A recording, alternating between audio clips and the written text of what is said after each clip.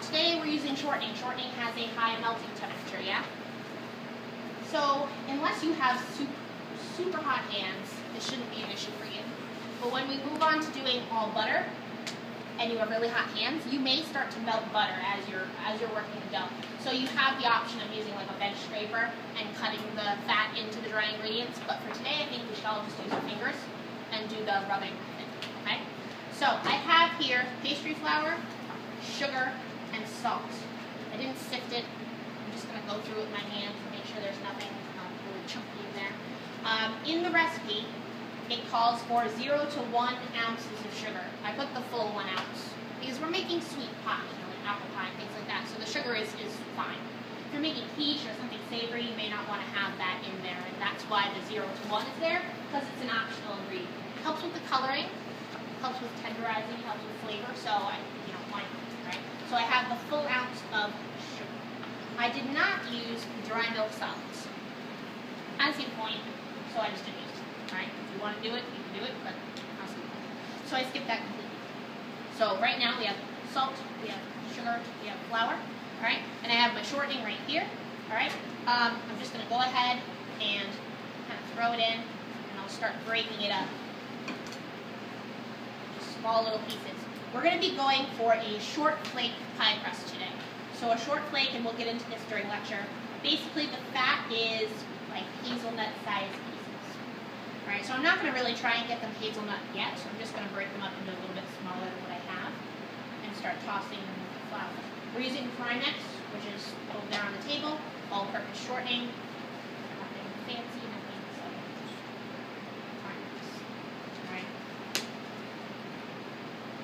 kind of bust these up.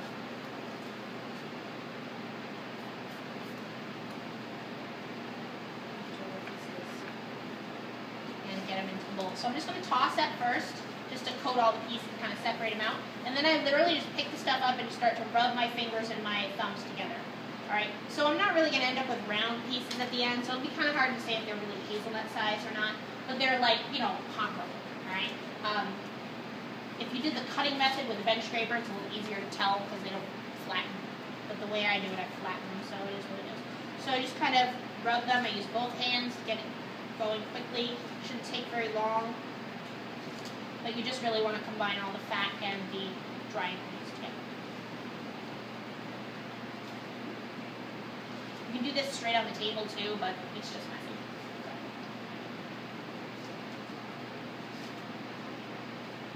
Short flake pie dough is a great all-purpose dough. It's good for the bottom, it's good for the top, either one. All right. So for what we're doing, we're going to be using this for 2 different types of apple pie, one today, one tomorrow. So as you are fiddling around with this stuff, you want to take a look at the fat. You want to see, you're going to notice that everything turns a little more yellow as you do this, just because the fat starts to moisten the flour a little bit. And as I look at this, you're never going to get them all hazelnut size. Some of them are going to be smaller, some of them are going to be a little bit bigger, but you just kind of want to have a good average.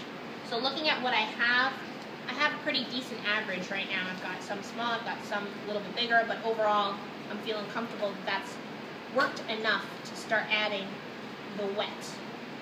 So I have my fat mixed into my dry. Now I need my ice water. Now it says in the recipe that you're going to use 4 ounces. So I didn't measure, I just put ice and water together. Alright, and from here I'm just going to measure out 4 ounces. I could just do this volume line since I have the scale here and I'm going to use it.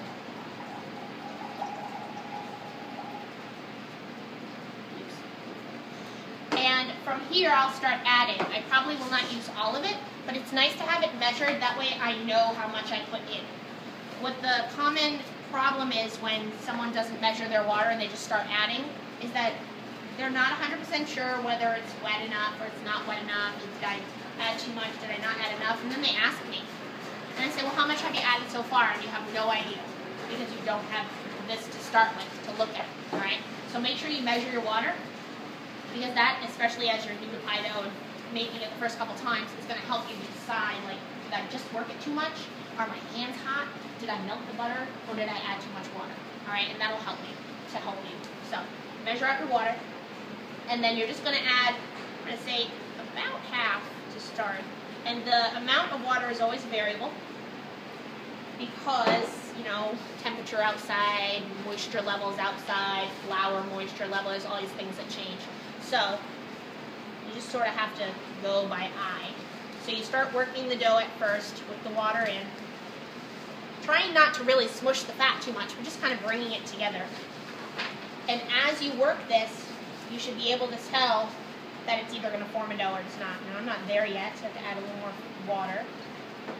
Some people do it a tablespoon at a time, but I'm like, oh, I don't have time for that.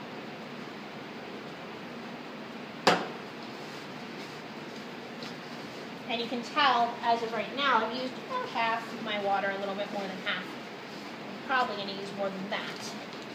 And there's always a point where I'm doing this, and I'm like, oh, this bowl is annoying, so here I go. I almost always dump it out on the table at some point or another, just because it makes life simpler. So looking at this, to me, it's still a little bit dry. This gets a little awkward, just trying to pour it. I got a bowl, it's really weird, but. And the key is to work the dough to make sure the flour is well dispersed, but not overwork it to the point of like it looks smooth. If it looks smooth and almost looks like sugar dough or some sort of like cookie dough that you just roll out and cut cookies, you've gone too far with the fat. You need to see the chunks a little bit, especially for a short flake dough. So try not to overwork it, but yet you still have to make sure that everything comes together. You'll see that I press it a lot, turn it, and press it. I don't knead it, but I kind of use that same basic motion. So looking at this, I think maybe a little bit dry, just add a little bit more water, just a little. Probably going to end up with about an ounce and a half or so left over, and that's perfectly fine.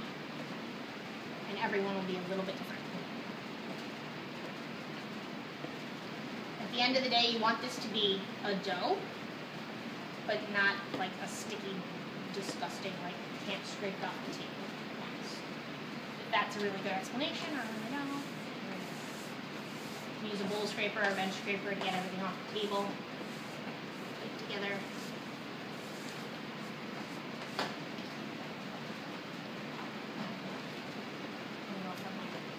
Once you have the dough made and you feel like it's pretty well mixed and you're not going to add any more water or anything like that, then you have to portion it. Alright? So I usually just kind of squeeze out to a log. Alright, and then you're going to do 3 equal pieces. Ideally, it's 8 ounces each because the recipe, if you add it up all the way, it's like exactly 24 ounces. But that's not going to happen. I didn't use all my water. I didn't use the dry milk solids, so it's going to be more like 7.5. All right, so just divide it equally into 3 pieces and go from there. So I'm really bad at this part.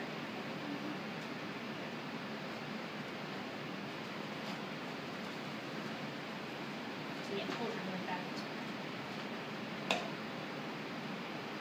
Alright, so once you have your 3 pieces that are relatively the same, you're just going to kind of roll them out, flatten them out, kind of form them into nice discs. And also take a look, like see how I have that split? It's like a little dry spot that just isn't coming together. That's where you can kind of work this just a little bit more, because in the roll, that will be a crack that goes right through your pie dough. It'll just be frustrating. So you can kind of give it a little extra love here, if you need to, before you flatten them out into discs. So once you have 3 discs, then you wrap them in plastic wrap. I want you guys to just stick a little piece of tape and put your initials or your name, your first name or whatever, on them, onto sheet pans into our cooler. All right, we'll label the entire sheet pan with all the pertinent information, but as long as you just know which disc is yours, all right, or which 3 discs are yours.